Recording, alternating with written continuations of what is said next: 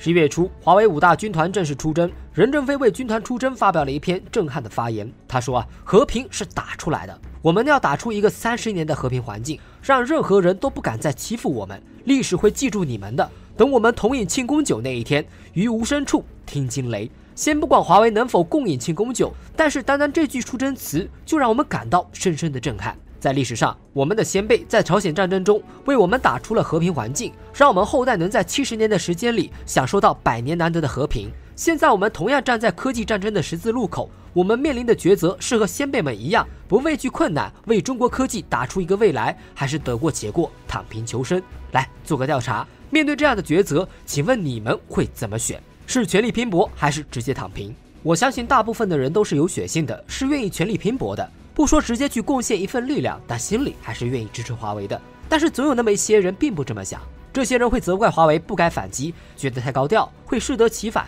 还有些人干脆埋怨华为挤压了其他企业的生存空间，会导致很多人失业。说实话，有这些疑问的人真的不在少数。但是在熊猫看来，这种人的格局真的小了，就和当初援助朝鲜前的某些人一样，他们不相信中国能赢，所以就怕战、怯战，甚至还没打仗就责怪起敢于反抗的人。其实归根到底，这些人是不懂得华为到底在干嘛，所以对华为没有信心。正好我10月份出了一篇华为煤矿军团的视频，我就判断出华为军团能为中国工业探索一条100年的道路。当时我并没有深入聊如何为中国探索出一条道路，所以很多人不太理解。这次恰好任正非也说打出未来30年的和平，所以就借此机会一并讲清楚华为军团到底是干嘛的，又是如何探索出一条出路，真的能为中国谋取30年甚至100年的科技未来吗？对了，本期依旧硬核，各位大佬可以先点个赞再收藏，熊猫拜谢了。大部分人不知道，华为用科技拼出30年的未来其实是有先例的，而且主角还是上世纪90年代的美国。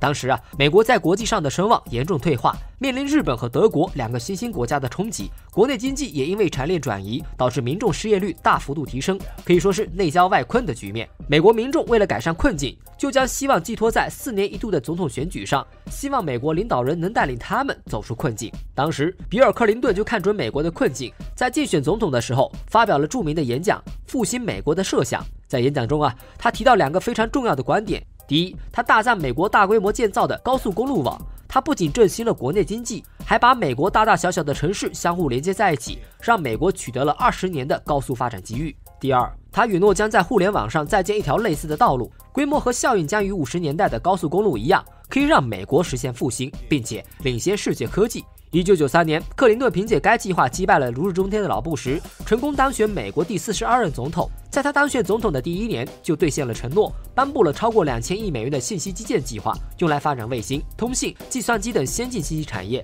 并将电信光缆铺设到美国的各家各户。因为互联网与公路相似，都是基础建设，也同样将整个美国连接在一起，所以这个计划就被称为信息高速公路。美国工业有了高速信息基础后，生产效率提升了40%左右，并且给美国提供了大量的就业机会，经济开始迅速恢复。但这还不是这项信息基础建设的伟大之处，更重要的是它的战略延伸到各个科技上。1994年，克林顿在美国的信息产业的基础上，将该计划升级为全球信息互联网计划，准备通过卫星和光缆将全球的网络连接在一起，推动世界经济发展。欧洲、日本乃至中国都开始制定自己的信息高速网，全球产业链也因此而诞生。而美国作为信息产业的主导者，必然是领先欧洲和日本的。而中国刚刚改革开放不久，经济还未稳定，也不具备与美国竞争的资本。美国凭借信息产业的先发优势，重新夺回科技上的绝对领先位置，为美国企业和未来战略奠定了基础。如果说美国政府主导信息基础建设是铺路，那么美国科技企业就是这条路上的行者，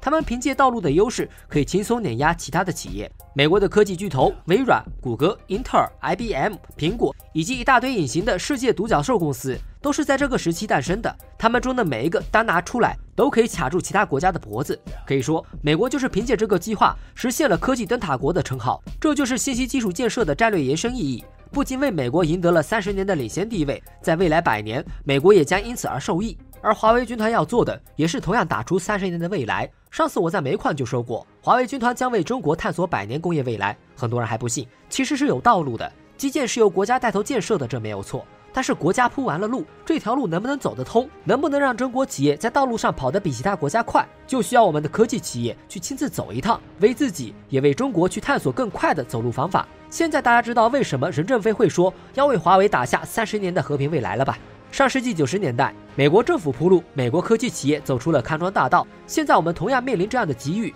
2020年，中国大规模建设5G 基站、人工智能、云计算等7大新基建内容，就是在为我们未来30年甚至100年科技发展铺好的道路。而且这条道路中国铺的比其他国家都要快，我们的5G 基站占全球的70%以上。我们从空白到落后，再到世界领先，经历了数百年的磨难，才为我们科技企业铺好了道路。可道路是铺好了，如何行走却遇到了极大的困难。新基建和高速公路、信息产业都有着巨大的区别。公路可以带来交通上的方便，缩短人们的出行时间，所以大家都支持大力发展高速公路，甚至还诞生了要支付先修路的名言。而互联网同样可以带来沟通上的方便，延长人们的沟通距离，所以每家每户都要拉上一根网线表示支持。但是5G、人工智能等新基建，它才刚刚开始，人们没办法体会到这种便利性。它最大的应用是在工业上，普通人更没办法第一时间体验到它的魅力。没人在乎30年之后这些科技可能会产生怎样天翻地覆的变化，人们更在乎的是当下的感受，所以就产生了一种畸形的现象，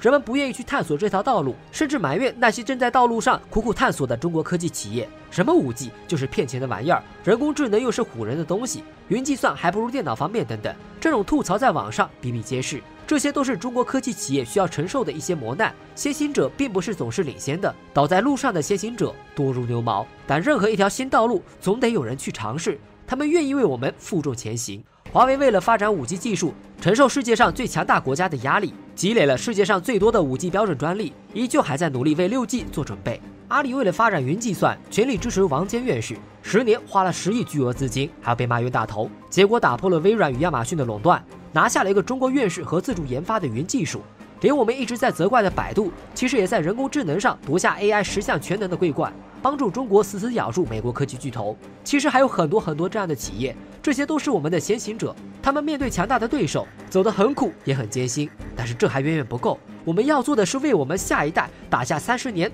乃至100年的和平环境，所以就需要走得更快，甚至走到其他国家的前面去，这样才不会再次落后。当然难度也就会无限增加了。5G、人工智能等新基建最大的应用场景是在工业领域，然后才是量变达到质变，慢慢延伸到消费者领域。我们的先行者不仅要自己打磨好内容，还要带领我们的其他制造业一起探索出一条道路。任正非也是这么认为的，他对华为煤矿军团的期望是一定要为5G 探索出一条能改变社会的道路。其实不止华为的煤矿军团，华为的5大军团、阿里的智慧农业都是在干同一件事儿，给传统产业赋能，探索出属于我们自己的道路。这条道路有些人称为工业互联网，有些人称为智能制造，不管如何称呼都不重要，重要的是如何做。我们就以大家熟知的工业互联网来定义吧。老实说啊，对于这个我也是懵懵懂懂，因为它太特殊了。面对消费者，只需要解决消费者的需求问题就好了。大部分消费者的需求都是一样的，比如手机、电脑、家电的主要功能都大同小异，顶多就体验和品牌上的区别。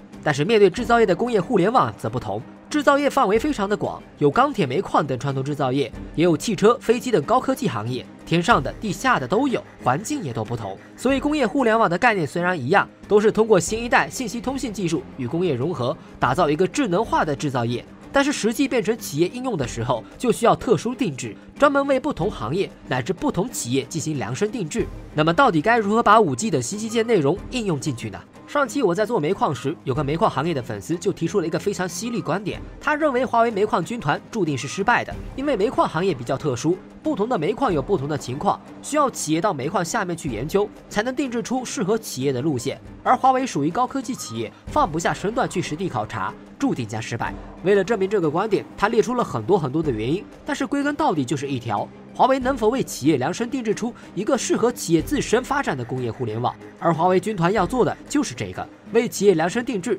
它将如何量身定制，能不能成功？其实答案就藏在这个问题里。以往华为在面对这个问题时，一般采用的是饱和式攻击的营销手法。饱和式攻击原本是苏联海军总司令格尔什科夫元帅提出的一种战术，这种战术非常暴力，就是用潜艇、飞机等武器从海里、水面和天空中进行连续性的狂轰滥炸，在一瞬间拿下对手。而华为的这种营销手法虽然没有这么疯狂，但是也有点类似，就是集中华为公司所有资源，高强度解决客户的问题，就像一场大会战，一下子投入所有的兵力，直到战役胜利。其中有2个非常典型的例子。2011年时，日本发生了9级大地震，导致福岛核电站发生泄漏，当时其他通信企业都撤退了，但是华为却不一样，他们不仅没有撤退，而且还冒着地震和核泄漏的风险逆行抢救基站，从而确保灾区通信顺利。这也为华为赢得了业内逆行者的声誉。还有2020年中国大力建设5G 基站时，华为工程师将5G 基站直接建设到世界最高峰珠穆朗玛6500米高的营地上，成功帮中国完成了全球海拔最高的5G 基站的建设。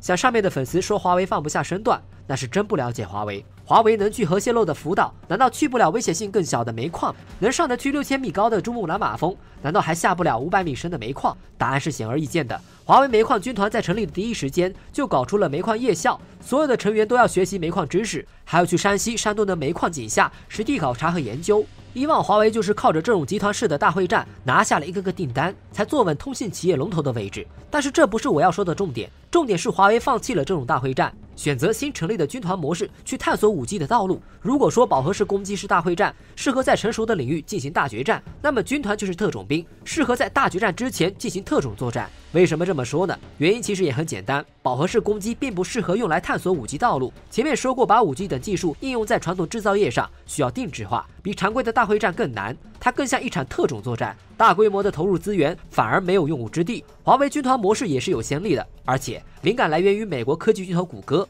在谷歌的公司里有一个非常神秘的部门，这个部门由一群最顶尖的博士组成，他们的个人能力十分突出，不仅要会研究前沿的科技，还要会做具体的事物，相当于是理论与实践的双重人才。这些博士组成的军团就像特种兵，他们作战能力是十分的强悍。但是微软有3万员工，他们的创新能力和开发效率甚至比不上谷歌的2000人，两者相差10倍。华为的军团就是根据这个灵感，结合自己的实际情况演变而来的。他把技术研究的科学家、技术专家、产品专家、工程专家、销售专家、服务专家都集中到一个部门，那么这个部门就和谷歌的博士军团一样，同时具备了搞研究、搞产品的能力，而且还能将产品应用在不同的行业里。业内人士将这种过程称为赋能。我举个煤矿军团的例子这样大家会更有印象。煤矿要做到智能化，其实并不复杂，只需要将煤矿下各种设备全部都连接起来，再给他们配上一个统一的大脑和控制系统来操作这些设备，就可以做到智能化。其中很多技术都是现成的，控制设备的大脑用人工智能和大数据技术，